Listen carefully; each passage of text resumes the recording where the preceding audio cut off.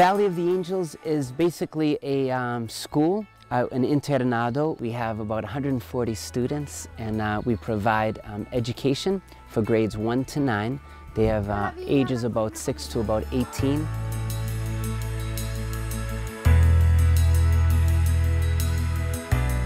The children live here 10 months a year, and we also give them 3 meals a day.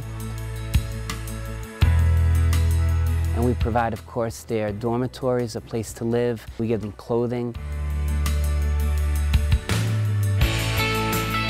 We got an orphan named Reuben, and he came to us last year, and he was given to us by the brothers of Mother Teresa.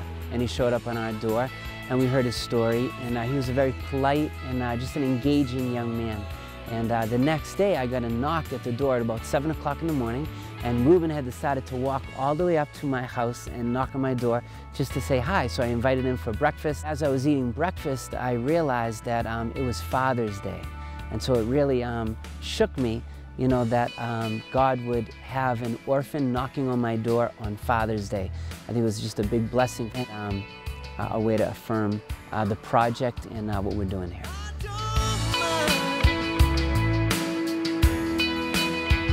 Father Rocco Famiglietti, Franciscan, came here about 50-odd years ago, and he noticed that there was such poverty here that he wanted to do something about it. And he began his project building one building at a time so that he could house originally all orphans.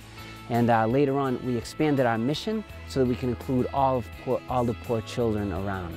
His motto was always to give the best to the poor.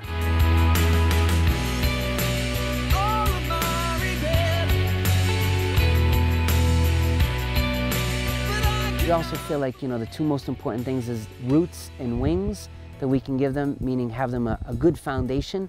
We've given them an education, and wings so that they can leave and be on their own and make a difference in the world.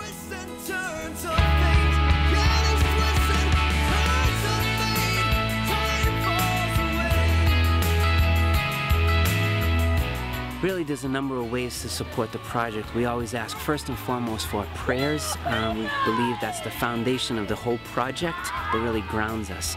Also, we have a website, valleyoftheangelsorphanage.com, in which we have a way that you can donate food or clothing or even your time.